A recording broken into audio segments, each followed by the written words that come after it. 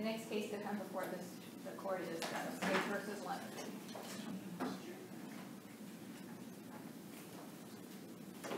All right, I'll repeat the admonitions again. You have 15 minutes each. You can reserve as appellant 5 minutes if you desire, up to 5 minutes if you desire. And if there are any children involved, please don't use their initials. Please use their initials, don't use their names. Thank you. Good morning again, Your Honors. Giovanna Bremke on behalf of Mr. Thomas Leonard this time. I'm going to go into the facts, pretty significant in this case because they are important, and it's almost going to seem like a law school lesson on elements of complicity here. It all stems out of a complicity charge. Mr. Leonard and his, their testimony, they weren't in a romantic relationship, they were roommates. Miss Morris had been struggling to make finances meet. So they start off their morning, they go to the First Merit Bank here, just right down the street in Elyria, and ask the branch manager there for a personal loan of $500. That branch manager says, get out of here, we don't offer for personal loans for $500. And they drive, actually Miss Morris drives to the PNC, which is also just right down the street. And she says to Mr. Leonard, my client, that I'm going to ask for gas money from, so that we can make, make it out of here. And, or, we don't have any gas money in this car, it's on E. He stays in the car, and I'm going to again point to you to the transcript, the very significant areas where he testifies on his own behalf that he's sitting in the car, he's listening to the radio. It's February 1st, so it's cold outside. The window is rolled up. The way the car is positioned, and there's quite a bit of testimony about the way this car is positioned, where he couldn't see Miss Morris. She approached somebody in the ATM drive-thru, but he could not see that individual. He could not see her approach. He's smoking a cigarette, so distracted. This is transcript page 168, and he's sitting there. Miss Morris gets out of the vehicle. Again, she drove to the PNC, and Mr. Leonard thinks that she's going to ask someone for some gas money. In fact, she does do that. There's testimony that she says she asks the woman who is taking the money out of the ATM for money. That woman offers $5, and that upsets Miss Morris. So they get into a physical altercation.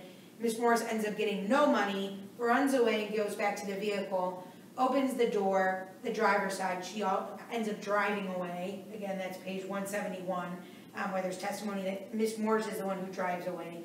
She opens the car and she says, I tried to grab her purse and it went bad. It's transcript page 170. And she drives off. Eventually, they switch drivers because Mr. Leonard says she's driving erratic. He says, pull over, I'll get in and drive. A quick question for you. In your brief, you said on page 4, it says the positioning of the vehicles and the layout of the parking lot did now allow for Mr. Leonard to observe or hear Mrs. Morris. That's supposed to say did not allow? I'm sorry, did not allow. So, that's a big deal. Again, there's a lengthy discussion about the positioning of this vehicle. To be honest, I don't know that I bring it up because there was lengthy discussion, but I don't know that it matters because Mr. Leonard, again, this is a complicity argument. And there's no discussion about, he's under the impression she's getting out of the vehicle to go ask for gas money.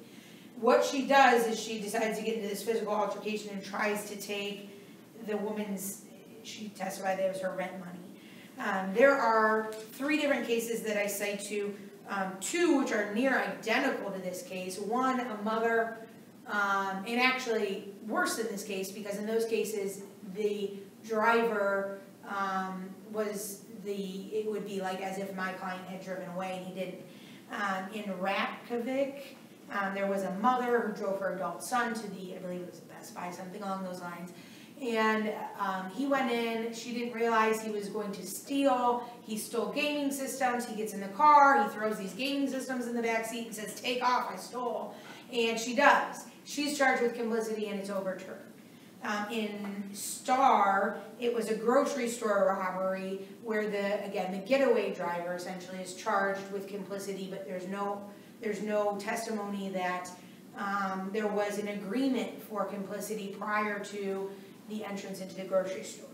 In Wood, it's a little bit different, it's a murder case, but it was overturned because there was an idea that although there was initially an idea for an agreement for murder or a plan, the defendant was under the impression that the other individual had abandoned that plan, although he ended up murdering the individual, and it was overturned on the complicity theory. Again, there's no testimony that Mr. Leonard knew, and he testified on his own behalf, that he knew that Ms. Morris was going to go and elicit this money other than by way of panhandling. It wasn't any agreement, there was no aiding, there was no abetting, he didn't even drive away afterwards, and the elements of the complicity are not established. There's no soliciting, there's no aiding, abetting, conspiring,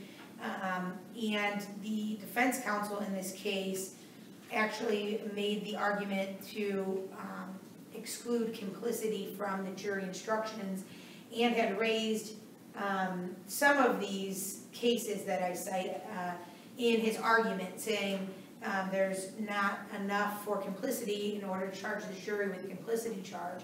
Nevertheless, that was included in the jury instructions. Counsel, can we take a step back based on the facts that are in the record? Right. The difference in this case between his sufficiency argument and his manifest weight argument are what? Well, again, there's not, as far as the sufficiency, there's not enough to establish that the elements of the sufficiency, the elements of complicity, and that's, again, I cite here 2923.03, the complicity elements: solicit, aid, abet, conspire. So as it relates to assignment error number 1 and the final assignment of error regarding the jury instructions, his argument is there's not sufficient evidence upon which to find aiding and abetting. Is that correct? Yes, or complicity at all. Soliciting, there was no plan prior to her exiting the vehicle for her to rob this individual. He was just along for the ride. So what then is the argument on manifest weight as it relates to the facts and the... Well, again, that any evidence that would suggest that there's, that there was a plan, or, that it's not credible to believe that, and there's not a lot of witnesses that testify here. So as far as attacking the witness credibility, there's not a lot of witnesses that testify, but and there's really no one who can testify as to an agreement except for Mr. Leonard and Ms. Morris, and she doesn't testify. But that there's not, that the state didn't meet their burden of persuasion there as far as complicity charge. They didn't establish that there was, I guess they could have, in theory, presented Ms. Morris, although she might have had her own rights in that regard, that there wasn't enough as far as the burden of persuasion there to believe that there was an aiding or abetting. So after reading the briefs, and I haven't seen the record yet, but after reading the briefs, there's two things that caught my attention. One is positioning of the car, and the other is this testimony about Mr. Leonard being outside the car in motion and making some motion with his hands or arms. So I believe that when you're talking about him making motions with his arms, I believe that, and again, his testimony is a little bit in conflict probably with the I'm going to say the alleged victim, the one who retrieved the money from the ATM. she, I believe, testified that he was motivating, and he says to, in response to that, well, it was like, what are you doing type of thing. Not, come on, let's go. And so there is some, I believe actually he does testify that he got out of the vehicle but ends up not driving away.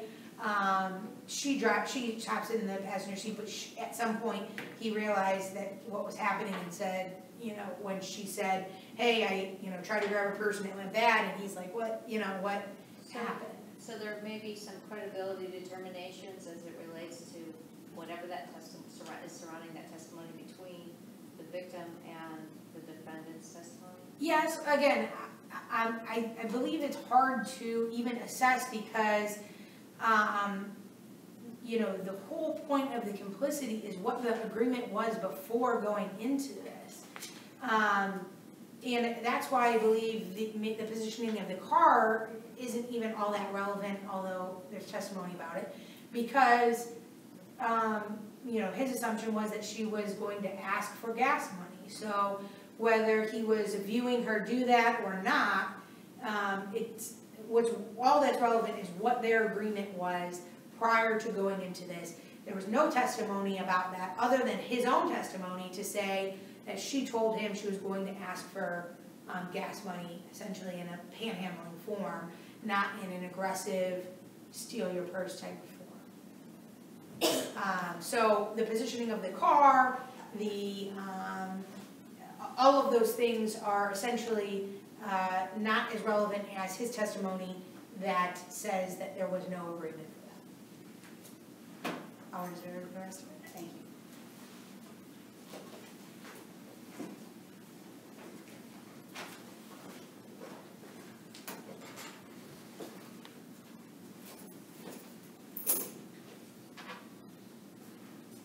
Good morning, judges. Good morning. For the record, Brian Murphy, Lorain County Prosecutor's Office. The case before you is about togetherness, the state submits to you. And it's not just about being together, but it's about doing together and acting together. Everything that Ms. Morris and Mr. Leonard did on the morning of February 1st, they did together. They woke up in the same house together where Ms. Morris was residing with Mr. Leonard.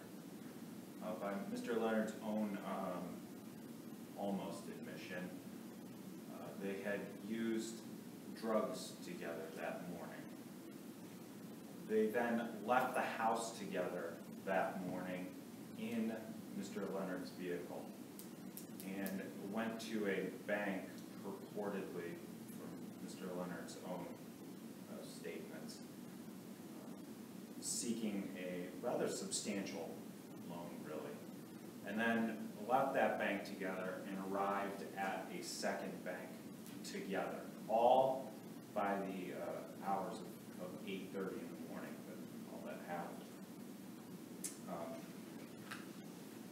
The idea of not just being together, but acting together is what led this jury and should lead this court to conclude that sufficient evidence was presented that Mr. Leonard aided and abetted, that he supported Ms. Morris in this robbery, that he assisted her, that he cooperated with her in this robbery. One of the things that the state wants to point out is Mr. Leonard did not have to know that Ms. Morris intended to physically attack or use force against the victim in this case. There's no question that Ms. Morris robbed the victim here. She's a victim, the woman that was at the ATM. All the evidence had to show was that Mr. Leonard was aware, knew that Ms. Morris was going to steal money, because case law establishes, of course, that he's responsible for any ensuing acts of the person he's aiding and abetting. He didn't have to know that Ms. Morris intended to utilize force or physically attack. attack of the victim in this case. Of course, counsel, the other side is saying, the appellant is saying, well, he knew she was going to go panhandle and try to get money from people. He didn't know she was going to steal money. And So what evidence do you have that he knew that she was Well, on an adventure of stealing money? Judge, what the state submits to you is first of all those facts that were presented to you were all facts as testified to by Mr. Leonard, who of course had every motive in the world to lie at that point. Every fact that was presented to you, except for the statements made by Ms. Morris at the ATM, were self-serving facts that appellant presented to you, Mr. Leonard presented to you. Look at the transcript sites, page 160 something, page 170 something. That's all during his testimony, first of all. Secondly, Judge, to answer your question, the courts say presence, companionship, and conduct. Look to those ideas, those to establish aiding and abetting when it's only circumstantial evidence. And the state, basically will concede that this case was built basically on circumstantial evidence. There's no Ms. Morris testifying, of course, to what their agreement may have been. There's no direct statements from Mr. Leonard, maybe in his interview with police, what his mindset was when they arrived at that PNC on the way to the PNC bank where this crime happened. But the car was left running. The car was not in a parking spot. And the car took off quickly. And that's not just the victim telling you that. There was an independent witness across the street at an auto parts store parking lot. He testified that he heard this woman yelling. He heard the car honking. I'm trying to understand about why the speed of the of leaving the scene is relevant to the complicity charge, since he testifies that she gets back in the car and says, this went bad, let's get out of here. No matter who's driving, whether it's her or him. Well, Judge, to interject, it's absolutely important who's driving.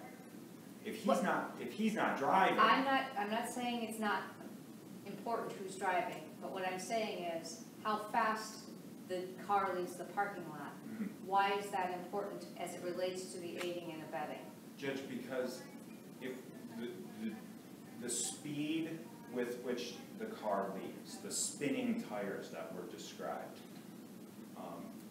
what case law going back almost 40 years now, the state cites in brief, from multiple districts, including the 9th district in Grandison,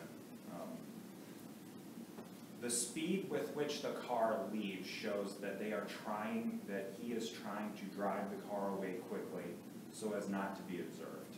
Okay, let's go back to the mother and son Best Buy case. Yes. Son gets in the car and says, Mom, hit it, we gotta go, because I just stole from Best Buy. Is there a different outcome in that case? Absolutely. When you look at cases that have looked at that Ratkovich case, the really critical difference that the courts cite is there was a mother involved here, or in that case. That's a mother. That's not something that a mother would do, is basically what the 7th district said in Ratkovich. When you look at and interestingly, it was 2-1 decision. I don't understand that, I'm sorry. So in the Ratkovich decision, the two judges, there was a dissent in that case, but the two judges decided to overturn that conviction. Essentially said,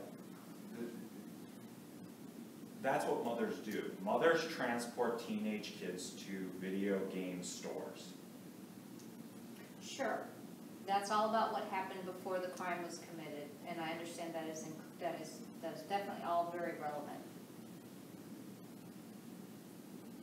But the question was, if Mom had gunned it out of the Best Buy parking lot after son had disclosed he just committed a crime, would the speed at which Mom left the parking lot make a difference in that case? Would it not have gotten reversed? I mean, you can't speak definitively, I understand. You weren't the judge of the family. Correct, as would, I think, what the court relied on basically in Rakovich though was the fact that this is what mothers do. This is what parents do. And there was some discrepancy about it, as I recall in Rakovich, about how quickly the car did leave that parking lot. It was still in a spot, it was running in it while parked in that spot.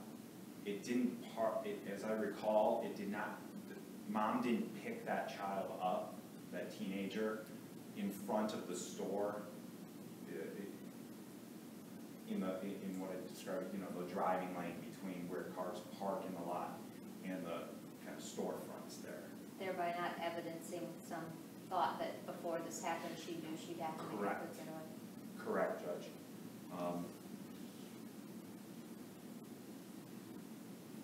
And what I have here is there's a paragraph in that decision that just said it's a significant jump to make. That it's paragraph 23 in that Rakovich decision that mom knew that because she drove her son to the store, then waited with the engine running in a parking lot close to the store. That significant jump to believe that she knew he intended to go in there and steal those items. The sort of thing, with regard to those two other cases, so I think that's distinguishable. It's a distinguishable case because this wasn't a mother, this was Mr. Leonard, someone who needed money either from Miss Woods or for himself and Miss Woods. The two other cases, just briefly, that Mr. Leonard cites, the Woods case from 1988. That case was not overturned based on manifest weight or sufficiency, given the evidence that the court heard at trial. That case was overturned because the appellate court struck the only testimony that supported the accomplice liability theory. It struck the grand jury testimony. Without that testimony, the court concluded you couldn't find accomplice liability. So the case is completely different. And as for Starr, that wasn't a grocery store robbery. The guy robbed another person outside the grocery store. And on those facts, when you read that decision, Starr dropped the robber off in front of the store, left the parking lot, drives around. I think he was stopped at a stoplight on the street, and the individual came from where he robbed. The robber comes over to this, like, the intersection, the street corner, and gets in the car. Again, totally distinguishable, those two cases along with Rakovich. But the tires are squealing as they leave the parking lot around the backside. They're spinning to get away. It's showing that they didn't intend to be there long, the way the car's positioned. So to say it's irrelevant is wrong. And there's 6 cases the state cited that the positioning of the car, the way it's parked, was circumstantial evidence that the driver and the principal offender intended to get away quickly and didn't intend to be there very long at that But location. wasn't the evidence that he was not the driver originally? No, Judge. That was Mr. Leonard's statement. Okay. Well, she said the victim stated that she saw him get out of the car. Correct, which is interesting because Mr. Leonard said he didn't get out of the car. Okay. So, and the reason that's important, Judge, is it goes toward Mr. Leonard's credibility when he testifies. Because if Mr. Leonard doesn't get out of the car, then the victim's making up this statement of him putting his hands in the air as if to say what's going on, whatever it implied, him putting his hands in there, and the fact that she was able to identify him in the photo line. So it's very important to remember that almost anything that supports Mr. Leonard not being an aider and abetter is only his statements. and Well, they're but it's- quite But it's not contradictory. his burden, counsel. I understand, I So I'm understand. just trying to figure out what the state proved, okay? So, So the state proved that they were together, that they had needed money, that they had gone to a bank and were turned down, so they went to another bank. And supposedly, somehow, whether it was together or what, they were together when it happened, the female exited the car, left the car running, the car was running, and the state is saying that, who testified that he was driving? the victim did, Okay, she said he was actually driving. correct. And that the female went over to the other female, the victim, and proceeded to rob her. At some point, the victim sees the defendant. Now, this is saying everything that the state is presenting is true, so more of a sufficiency. So the female then, the victim then sees the defendant with his hands up in the air. Did she hear him say anything? Did the victim hear Mr. Leonard say anything? No. Okay, I don't so his believe hands so. up in the air. And at that point, what was the victim, what was she doing, did she say, when she saw him with his hands in the air? I don't believe she said exactly what she was doing. Okay, so she didn't testify, she was screaming or honking the horn at that time. I believe that is what she's doing. She's screaming, honking the horn, fighting off Miss Morrison at the same time, trying to look around to see, is anyone coming to help me? Did the guy across the street testify as to any of that? He testified to hearing a car horn honking. He testified to hearing a woman screaming. It sounded like it was a little later in the unfolding of the incident that he observed this stuff. So he's able to get in his car and later find the car, and what's kind of humorous, at least to me, he finds the car to light, but he's in a lane that can't turn left, and the car Mr. Leonard and Ms. Morris are in is in a left-hand turning lane. So he testifies, well, I couldn't follow the car because I was in a no left-hand turn lane. He had to keep going, his light turned, and he went. All he was able to do was get a license plate.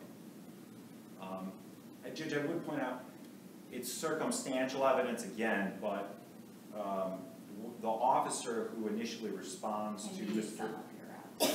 Okay, the officer who responds to Mr. Leonard's residence sees him driving the car. Judge, as far as the manifest weight goes, the state does point out a number of inconsistencies Well, with you're out of regard time. to Mr. Leonard's Thank you. testimony. Thank you, Judge. We asked you a lot of Yes, questions, so I'm sorry about that. No problem.